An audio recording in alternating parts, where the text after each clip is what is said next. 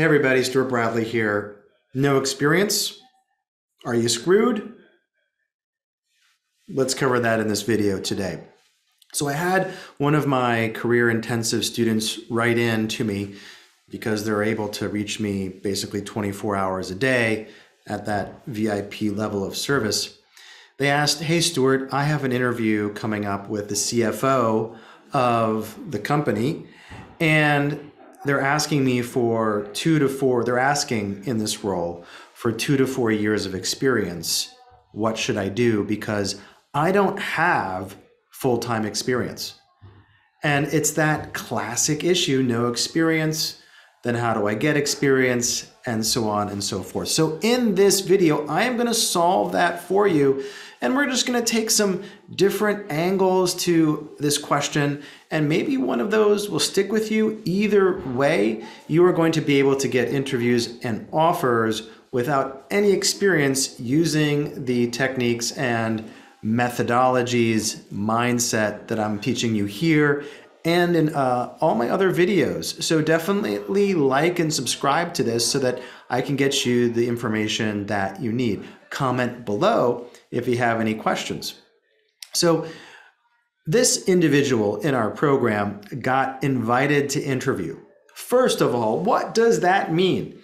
It means this: if you have been granted a chance to interview, especially with a senior leader, you already, in principle, have what it takes to get the job. You already have what it takes. So if you're sitting there with that interview coming up and you're looking at your lack of experience, recognize that that is not a factor here. That is not what is going to hold you back. Your attitude toward your experience, if you feel a lack of confidence toward your experience, that extends to an overall lack of confidence in your presentation, now that will matter. And that will cause you to fail the interview. But keep in mind, if you are sitting with an interview opportunity coming up where you don't have the required experience on the job description, recognize that you have won.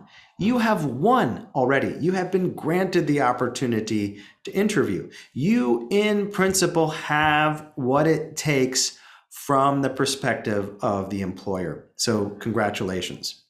Now, how do I address a lack of experience when I'm interviewing, even if it's just a year? Maybe it's not as extreme as no experience versus 2 to 4 years. Any gap or anywhere where you feel like you're missing something that's asked for is going to make you feel uncomfortable.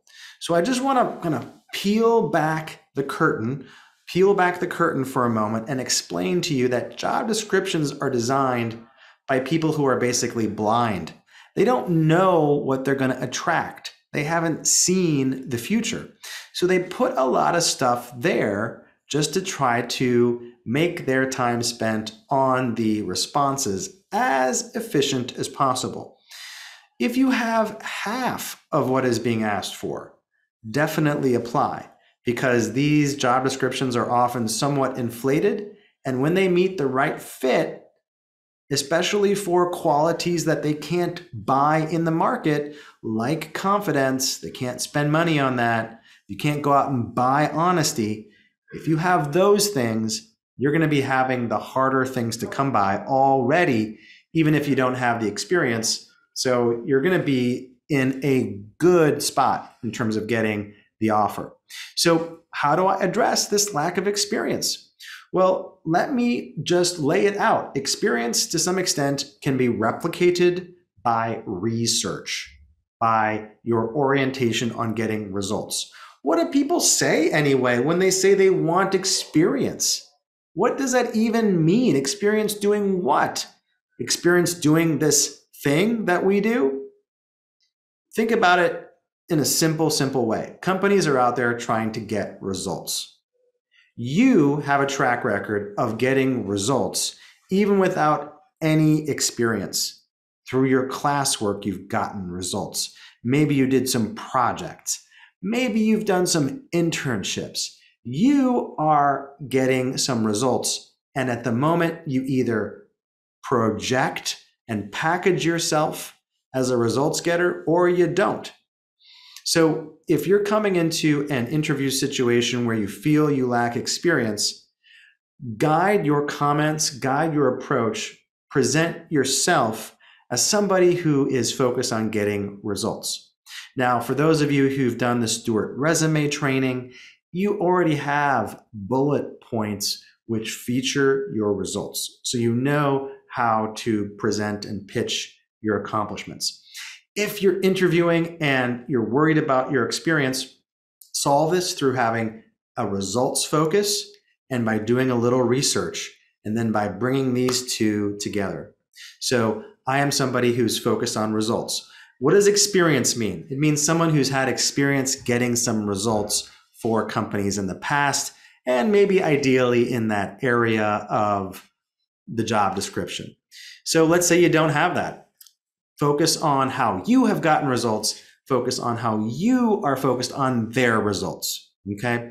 So an example would be, let me just think. So I'm walking into a company that does ABC and they have completed XYZ number of projects. Well, you can explain, hey, I am somebody, although I have not worked full-time in XYZ before, maybe you don't even say that. You say, I have been successful in helping accomplish ABC in the past in my prior projects.